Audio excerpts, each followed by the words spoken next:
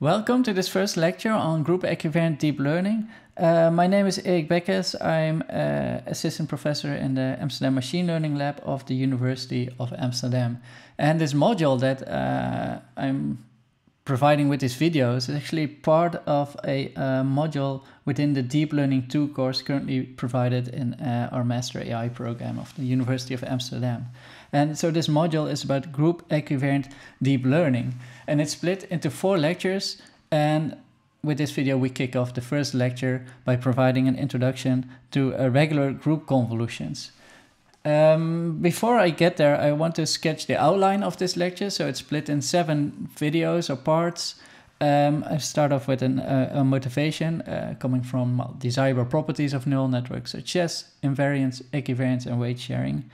And then I want to go to the core of this lecture, which is about regular group convolutions. So I'm going to provide an explanation of regular group convolutions. Before we get there, and actually throughout this lecture series, I have to provide or introduce some group theoretical preliminaries in order to formalize and also understand what's actually going on behind the scenes. Okay, so introduction, group theory, and then regular group convolutions. And then in lecture 1.4, we go over an example where we build a group equivariant neural network to solve a problem in histopathology, namely the classification of cancer tissue. And then I would like to place this lecture in context, because there's been quite some work on group equivariant deep learning. So how to construct such equivariant neural networks, for what kind of groups can we do this? So I want to provide a brief history of group convolutional neural networks. And then I would like to move on to the final part of this lecture, and that is going over the statement, group convolutions are all you need. And this is obviously like a fancy statement, but it has some very strong theoretical underpinning to it. Actually, what I want to cover in this part is showing that if you want to build a neural network which is equivariant, then the linear layers must be group convolutions. And this is really nice. This is a motivation that indeed, if you want equivariance, then group convolutions are like the only tool basically that you need. And in order to show this statement, which we have formalized in a theorem, we need a little bit of extra theory, which is also going to help us understand different types of neural networks, equivariant neural networks in the long run. Okay, so let's move on to the motivation. In many applications, we want to build neural networks that have some geometric guarantees, and most notably that of invariance. Consider this example in histopathology, where we want to, for example, classify such a cell as being either healthy or pathological. Then we can train a neural network to do this for us, right? So we provide it to the system and it says it's a healthy cell. But obviously we're looking at an invariant problem here, right? So the pose or the orientation on which I image this cell is completely arbitrary. So if I rotate it, it's still the same cell. And so you would also hope then that the neural network still says it's a healthy cell. But we don't have this guarantee, actually. It might even say the exact opposite. And in many applications, this is completely problematic. So a solution to this is to rely on data augmentation. So what you do is you train the neural network to be invariant. So you create all these copies, rotated samples, and you keep the training label the same. So, you train the neural network to be invariant. The label stays the same, it stays invariant, but you create all these rotated copies. Now, this solves the problem to a large extent, but doesn't completely solve it. Still, we do not have guarantees of invariance. And actually, we're showing this in one of the subsequent videos, that even if you train a neural network in such a way, we might still occasionally have that if I rotate it, it gives the wrong answer, whereas on other rotations it gives the correct answer. But still, it's a very convenient and useful trick. But another motivation to sort of address this issue is that we actually now let the neural network learn how to deal with these geometric properties, which are actually quite well understood. And that is the whole purpose of group convolutional neural networks to bake these geometric constraints into the neural network such that we have guarantees, but also such that we can be more efficient in our parameters, because now the neural network needs to learn how to be equivariant, so a lot of capacity is lost on this. And we actually see that by looking at the redundancy in these feature representations. And that brings me to this very nice blog post, a distilled blog post called Naturally Occurring Equivariance in Neural Networks by these authors. I definitely recommend checking it out. So what they show in this post is that, so they visualize neural networks in all sorts of ways. But you can visualize, for example, the filter bank or the set of kernels learned in the first layers of a neural network. And what you see that these filters represent some features like edges or line detectors. And we see a lot of rotated copies of the same features popping up. So this means actually that the neural network is learning to detect this edge and this edge separately. So under all these rotations. So there's a lot of redundancy. There's one, let's say, intrinsic representation, but it also needs to learn all these rotated copies. So we're going to solve this notion of redundancy via group convolutional neural networks, where we only need to learn one core representation and let the group symmetries do the rest. Okay, so we talked about invariance as a desirable property, but I actually think equivariance is the most important one. It's all about equivariance. So what does equivariance mean? It means that it is a property of an operator, such as the convolution operator. And this property says that if the input is translated, for example, or transformed, the output is transformed in a predictable way. And why is this important? It's important because if we know that our operator is equivariant, that means we can handle structure equally well, regardless of under which pose or transformation this particular feature appears in the image. If I am able to detect, let's say, this person over here at this part of the image, I am equally well capable of detecting it somewhere else in the image.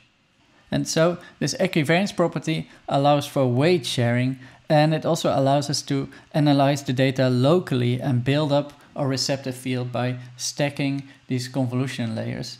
And so this whole notion of equivariance, which enables weight sharing, I think is the whole reason why convolutional neural networks became so effective and popular in computer vision. And now our objective with group convolutional neural networks to extend this notion of equivariance beyond just translation. We want to do weight sharing beyond just translations, but also enable it for rotations and scalings, for example. So let's get back to what we know. We know that normal CNNs or convolutions are not equivariant to rotations. Consider, for example, this image, an aerial image of a part of a city. And let's rotate it. So we have a trained neural network which picks up some features which are relevant for some downstream task. But now if I rotate this aerial plane, the feature maps completely change. I mean, apart from the entire rotation of it.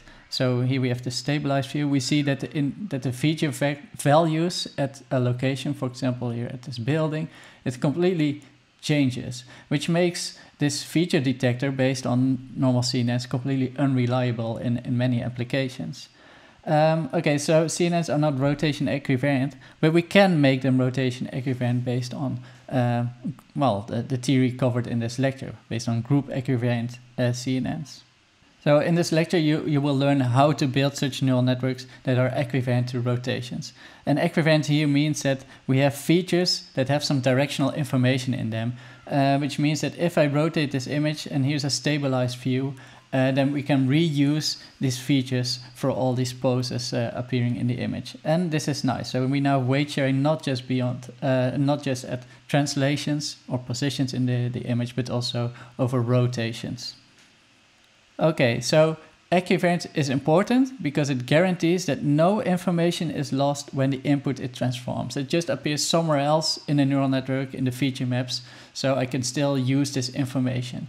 And this notion of equivariance then also allows for weight sharing. And what we're going to do with group convolutions, we're going to build in this equivariance beyond just translations. And this allows us to provide geometric guarantees and, this increased weight sharing, or maybe viewed differently, being more efficient in our learned representations, or in our representation learning. Now, an important statement that I want to make is that this notion of equivariance and invariance is not just important for problems that require invariant solution, but basically for any type of structured data, because equivariance actually preserves the structure of the data. Consider, for example, this computer vision task of people detection. This is not an invariant problem because, well, we expect these people to be skating in upright position, and we have this fixed horizon, and the gravity is pulling everything in some preferred orientation, let's say. So we are not particularly interested in being able detecting these skaters if I rotate it with 180 degrees, right? So the problem itself is not invariant. But the features that I learn for those appear actually under arbitrary positions, rotations, and scales in the image, right? If I want to detect a person, I need to detect edges, for example, at vertical orientations, at horizontal orientation, and all these rotations. So core features still appear under all these poses. So we want to build equivariance beyond translations to rotations, but also scale. If I want to detect a person here in the front of the image, I would like to be equally capable here in the back where people appear to be smaller. So we want to have this scale equivariance also baked in the neural networks. And okay, that's what we're going to show in this lecture, how to do this. Okay, so talking about geometric guarantees. So equivariance is not just important for increased weight sharing. Some problems actually require or demand this equivariance property, right? So if you consider, for example, this problem of simulating data, an n-body problem where we have all these particles and their velocities and they attract each other. And so now the task would be, for example, to predict the velocity or the positions at the next time step. So that means the task is, given this entire system, assign to every point a displacement vector or a velocity vector that tells us where am I going to find this particle at the next time point. And obviously these vectors should rotate accordingly if this entire system were to be rotated, and the vectors should rotate accordingly. So the entire neural network should be equivariant to rotations. So on a high level, any task that predicts non-scalar values such as vectors or tensors in general requires equivariant architectures. And we also see this, for example, in the domain of computational chemistry, where we have to deal with molecules, and molecules can be in different states or conformations. And one task would be given a certain state of a molecule in some conformational state, what will be its lowest energy state. So how shall I deform this molecule such that it has a natural occurring state? So you could model that by predicting, for example, displacement vectors for each atom. And that then again is requires equivariant architectures. And I realize this image looks a bit funny maybe. So this actually represents a molecule with atoms, and attached to each atom we actually have these colorful blobs, and these colorful blobs are actually representing directional features. And this is something that we're going to explain in lecture 2 and 3. But for now it's important to know that based on group equivariant deep learning, we can have weight sharing beyond positions in the molecule, but also over orientations of blocks of atoms. And so with this, we can build equivariant architectures. And then in this same application domain, we obviously have to deal with a lot of invariant problems as well, right? So typically a property of a molecule is independent of its orientation. Okay, so now let's move on to a different type of motivation for group convolutional neural networks. And it has to deal with, it's about dealing with symmetries in data. And this one is motivated from the field of psychology of vision, where we as humans tend to recognize objects by its components or construct higher level objects from its lower level parts. And there's a lot of symmetries going on here. For example, if I have this high level representation of an object, we can say it's built up out of these parts, these cylinder tube-like structures, by placing them in some relative configuration. And then this bifurcation shows up well, all over the place in this medical image, in the different rotations and the different scaling. So this core representation should stay the same, it's just its pose changes. But if it's post changes, then these parts, the relative configuration transforms accordingly.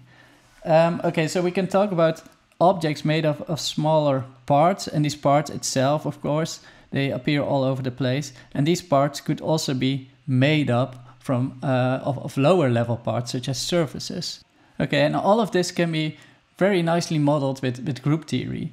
For example, these surfaces, they appear all over this medical image. So a surface has a certain position, a certain normal direction, and it can be scaled. So those are all transformations that can be modeled by groups. And then by placing these low-level components into a relative configuration, we can form these higher-level objects, such as tubes. And if this tube rotates or scales, this relative configuration of elements should rotate and scale accordingly. And we can perfectly model this with group theory. And we will occasionally fall back to this recognition by component viewpoint when I'm explaining the group convolutional setting. Now, worth mentioning here is that this recognition by components viewpoint, that's also the rationale behind capsule networks, where the idea is to learn representations that represent objects which are made up of lower level parts. And I think that's a very interesting and related line of research in neural networks. And there are actually some interesting papers that quite explicitly connect capsule networks to group theory. Okay, and then a final motivation comes from all these symmetries that we encounter in nature. And this was kind of triggered by this, for me at least, by this Twitter thread by Chico Camargo, where he posed this question like, have you ever noticed how nature seems to love symmetry? And then comes up with these beautiful examples of symmetries occurring in nature, in plants, and repeating patterns there, and molecules and proteins, and all sorts of animals. And this is really fascinating, and it makes you wonder, why does this happen at all? And that's sort of discussed in this thread. And then the nice thing about Twitter, of course, is that we have all these nice responses to it. And I think this one by Chaitanya Yoshi nicely summarizes it with a quote coming from the paper discussed in this thread, stating, why does evolution favor symmetric structures when they only represent a minute subset of all possible forms? And the answer then is that since symmetric structures need less information to encode, they are much more likely to appear as a potential variation. So symmetry is like a major tool in nature to be more efficient in representation learning or information processing, because I do not necessarily need to know how to manage this entire plant from beginning to end if I am able to locally encode what needs to be done to maintain life in this particular life form. And so I find this thread really inspiring, and that is precisely the kind of concepts that we want to build into group neural networks, to be efficient in learned representation and then reuse these learned representations under different kind of instantiations of the features that we're looking at.